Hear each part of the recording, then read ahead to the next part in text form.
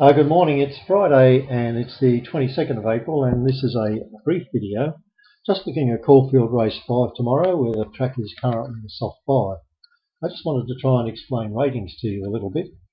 And in my GTX program we've got our WinForm ratings, which you can see down there, 1, 2, 3, 4 down to 17, and they're our guide and they're the prices that we've got. So you can see quite an open race now. We reckon Husson Eagle is about a $6.20 chance, and you can see over here that it's expected to be somewhere around $7 to $8 and so on.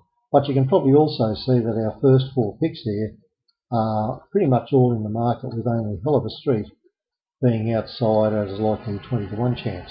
And you can see the reason for this, because what I've done, I've set up what they call traffic lights, and so I've combined all the ratings programs that I have available to me within this program, and if they're within a reasonable sight of the top, if you like, they get a green box and a red box if they don't. So here we are. The first one here has 3, the second one has 5 out of 6, 4 out of 6, 5 out of 6. And we go down to this one. This is Under the Louver, which also gets 5 out of 6, even though he's our 6th rated horse at the moment. Everybody else has him right on top. Okay, so looking at the spell here, you can see he ran 5th first up last start, and let us have a closer look here. We can find that first up. He's had 4 starts for 2 wins in the second, so that's the reason I guess that a lot of people would have him on top. Also, Mark Zara has done pretty well with him, only missed the place with him once, and that's who's got the ride today. The barrier 13 won't be a bother, because the outside barriers at the 1100 are actually somewhat of an advantage at Caulfield. So just looking back here again, we can see here that's a good idea. Now that's an interesting horse, and I've got it rated second, and it does get 5 stars, so it's within the top ratings for most of the races. Have a look though at what happens if the track remains a little bit soft. 6 starts on rain affected tracks, only 1 placing. 6 starts, 1 placing on heavy tracks, and on good tracks, 26 starts for 8 wins and 10 placings, so that's 18 out of 26. A very, very good place strike rate.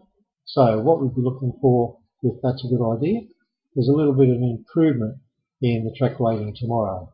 Nevertheless, he's won over 1,000 and 1,100, and got a place 5 times out of 6 over the distance.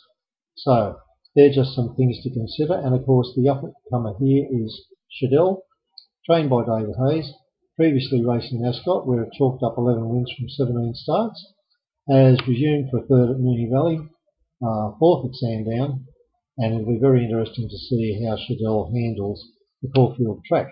Distance is no worries, 3 starts for 2 wins, and we don't have to worry about first or second up. Just a very, very consistent mare, and it's going to be a matter of whether she can come up to the competition tomorrow. Was a very short price favourite its last 2 starts. Tomorrow, a more generous price of around $5 expected.